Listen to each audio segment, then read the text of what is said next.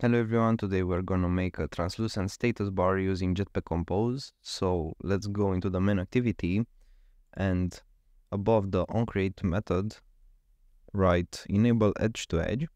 And now let's see that if we let only the enable EdgeToEdge, it wouldn't work and we will have the default status bar. The next thing we need to do is to go into the theme.kt and remove this part.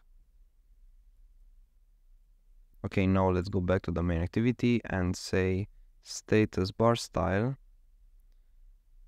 system bar style dark and pass the Android dot graphics dot color with capital transparent. Now let's run the app and see if now it's okay.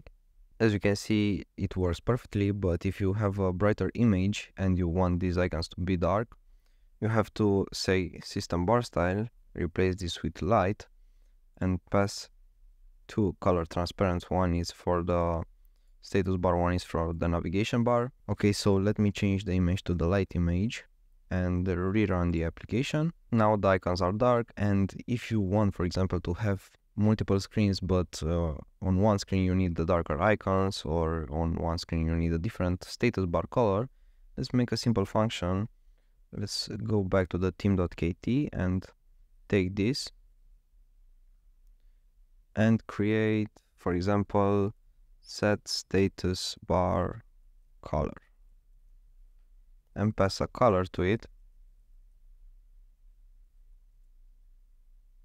And now paste this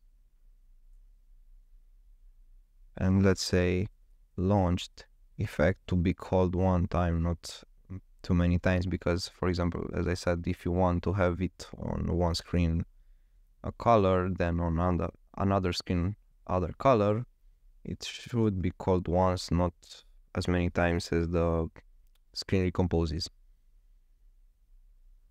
The key is true. Now pass color.toRGB and delete this.